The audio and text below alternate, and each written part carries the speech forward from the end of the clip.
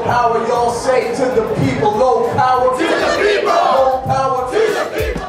In our community, we have many issues, health issues, as a result of things that are polluting our environment. We have hog farms, we have turkey farms, we have chicken farms, and we also have an international paper plant. All of these factories emit certain chemicals into the environment, and we're having many illnesses now as a result of side effects of these chemicals on our youth as well as our elderly.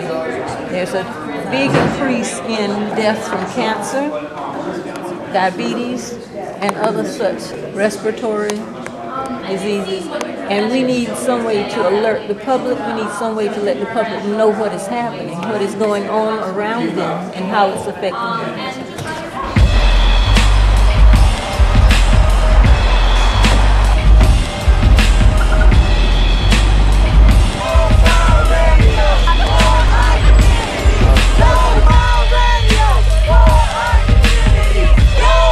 We're seeing that it's actually really important that we have this program because while mainstream, even newspapers are kind of falling off and losing funding and cutting staff, we have tons of people coming to us actually and wanting to be a part of our radio station and seeing it as a way to get information out to the community about what's going on with immigrantes, with workers, with students, with the community in general. And it's a way for people who aren't really connected right now to start connecting with each other. We are able to broadcast our own ideas, our own beliefs, our own spirit of the movement, what it means to us. We want a community radio station in Baltimore City so our communities can be united and we can get the word out and raise people's consciousness about human rights values. The giant robot symbolizes automation and the lifelessness that's already in corporate media. And once this giant microphone is busted open with smaller microphones like in Fantasia, then all the people will actually be able to have those microphones and access the airwaves.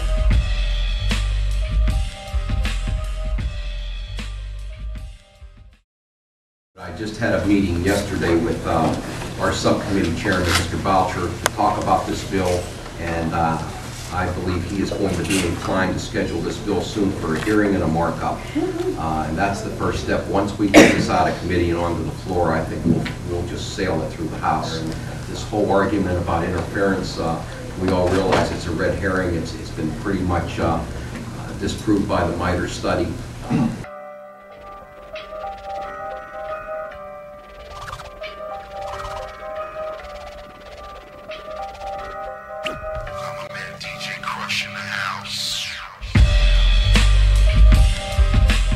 I don't think there are many valid arguments left why we're not doing this. I think we have a great opportunity to get a bill through this committee this year, and with your support, we'll get it done.